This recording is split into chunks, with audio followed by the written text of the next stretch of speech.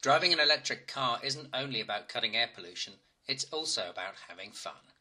This reporter recently got to test drive the Tesla Model S, a 5-seat sedan with an 85 kilowatt-hour battery that gets you from 0 to 60 miles per hour in just 4.2 seconds. It might perform better than any other electric car, but it still has a major drawback. Its battery is expensive. It brings the car's price tag up to an eye-watering $80,000. To make electric cars more affordable, Tesla and about 200 other developers are trying to make batteries with a higher energy density at a lower cost. Lithium-ion batteries are currently the energy source of choice for electric cars like the Tesla Model S.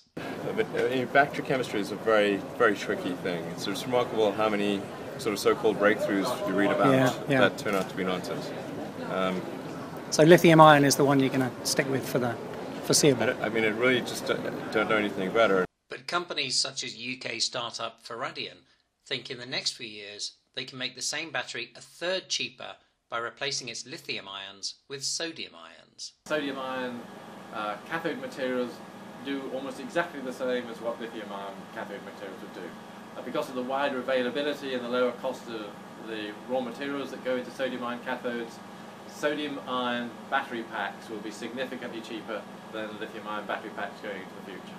Analysts think it will be a few years yet before novel battery chemistries are ready for the road and people can afford to swap out their gas-guzzling cars. Then they can join Dr. Sati Sayan, who was one of the first people in the UK to buy a Model S when it launched there recently.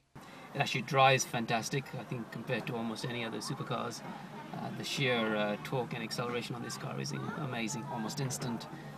And the fact that everything is electrified, it's every control is literally off the 17-inch screen. This is the future of cars.